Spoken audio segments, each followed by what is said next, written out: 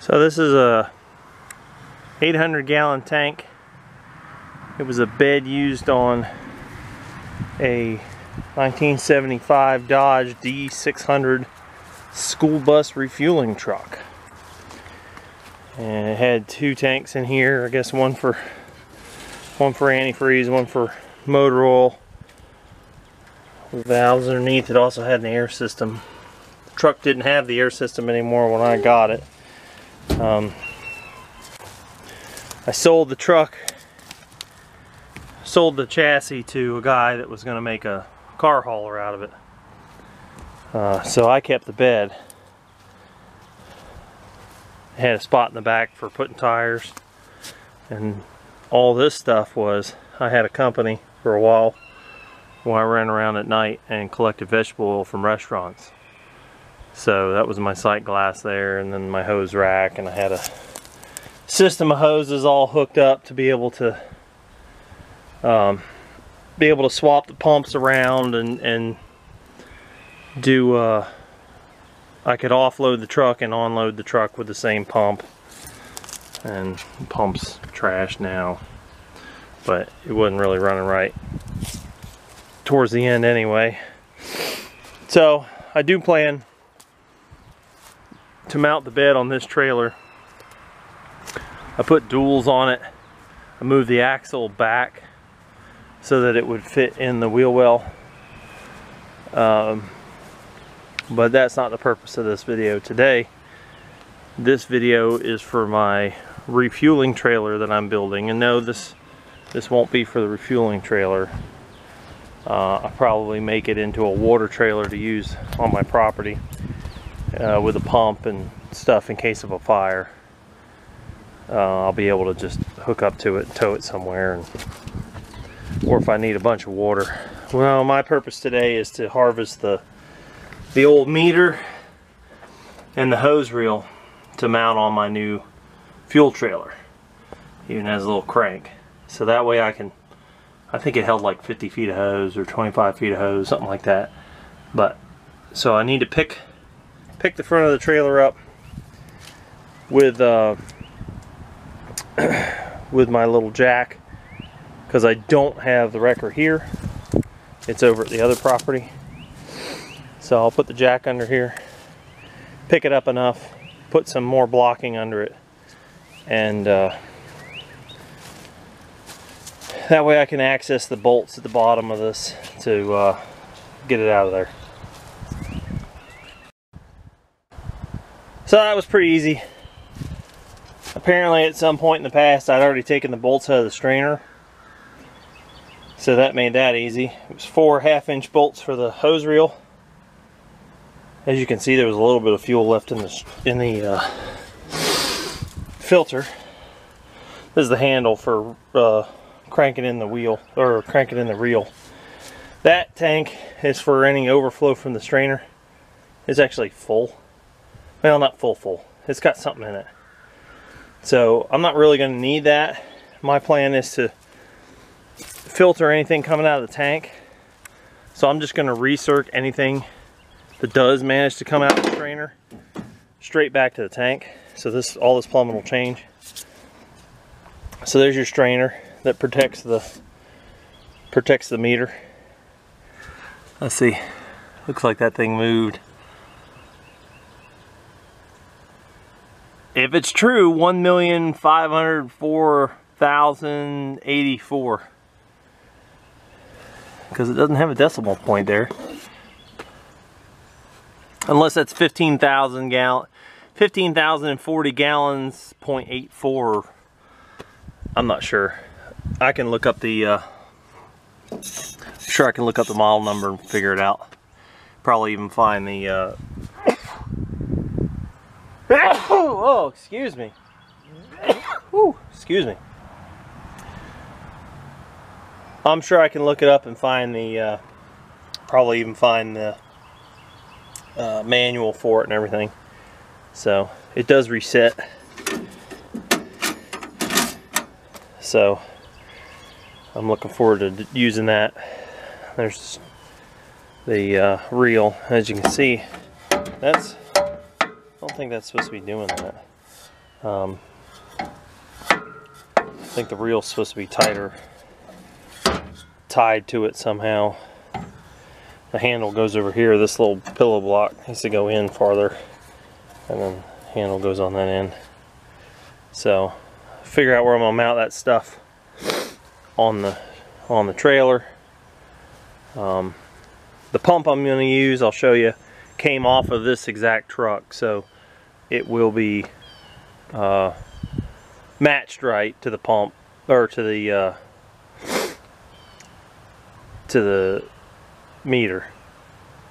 It shouldn't over pressurize it or overflow it, since like I said, it came off this truck. So it's a quick. I have a couple of these. I don't know if that seals. It's pretty loose. I'll probably swap it with a ball valve, either a ball valve or a different type of valve. I think they just put that in there because of clearance issues. And I found tons of pipe fittings and valves and stuff, so I'm going to take all that, and never know what you need. So let's go over to the trailer. So this is the trailer I'm going to use. It's a military fuel trailer. It's called a Type A TAC 1B. I don't remember what the date was on this. It's 500 gallons, aluminum tank, dual wheels. It was used by Forestry Service down in Florida. They took all the brake system off. They put civilian lights on it. They built these extra fender pieces, put that sheet metal top on the front. But you can see where the old fuel pump went, where the base was. So there's no connections underneath. All connections are up top. You know, the return vent line and the suction. Really digging their hose reel that probably only worked for maybe 10 feet of hose, but anyway. As cool as that is, that's coming off. So my plan is to mount on the front. Come to help, Piggy. I got a Yanmar diesel, runs 3600 RPM. I got a Blackmar pump that runs 500 RPM, and it actually has a shaft on either end, so you can run clockwise or counterclockwise and just move the cover. I'll have to either get a gear reducer, because it says this should run between 520 and 640, and obviously that'll run at 3600. And this is the pump that came off that fueling truck. Go through filter, through the meter, through the hose reel, and into the trucks. So that's the plan. Now it's raining, so we'll see when we can get back to it. So I've kind of been laying out where I want everything to go. Put this 1-inch hose reel here. Then I'll weld up a stand, but that's the right height. Put the meter right there so you can see it while you're pumping. This will be direct connection here with a valve for the hose reel. This is going to go down more at an angle and across, and go in with a valve to that pipe over here.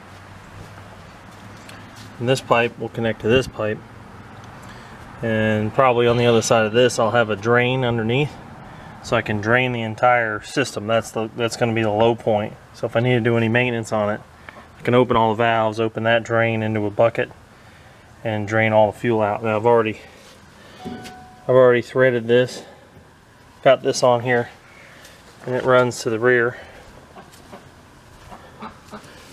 to a 1.5 inch connection. This is going to go underneath the clamp, and this hose will come off and go around these hose holders, and that's in case I want to offload a lot of fuel at once. Now what I'm going to do with that is it's going to run to here.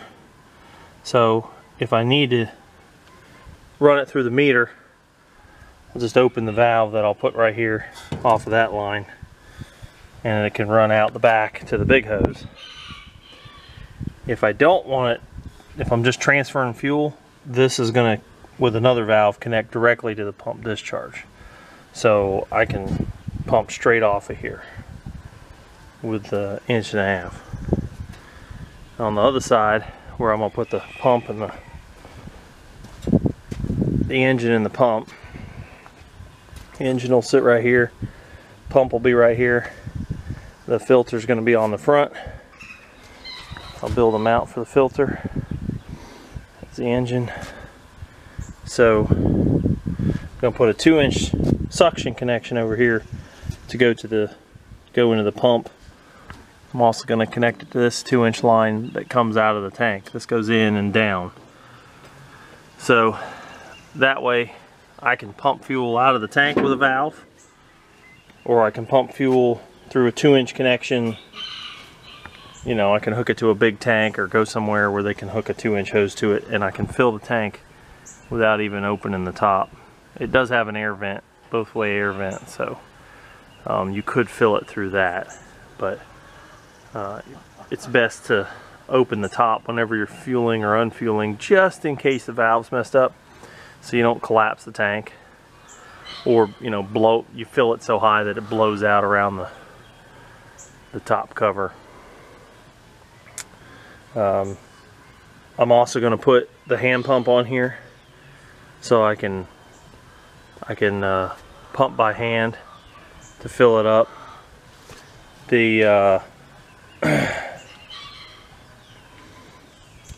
I'm going to put connections on there as well, because I have a 110 volt pump, and then I also have a 24 volt pump, so I can use either of those, just setting them on here and connecting them up to a discharge and a suction. Still run it through the whole system. I can suck it out of the tank and run it through the meter, the filter, and the meter, and the hose reels, or the hose reel, with that electric pump, either electric pump.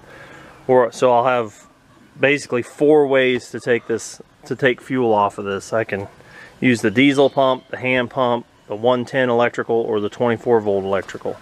So that just gives me a wide range of options depending on what I'm fueling, where I'm fueling, and what's going on and everything. So if the engine's down, I could still do it by hand.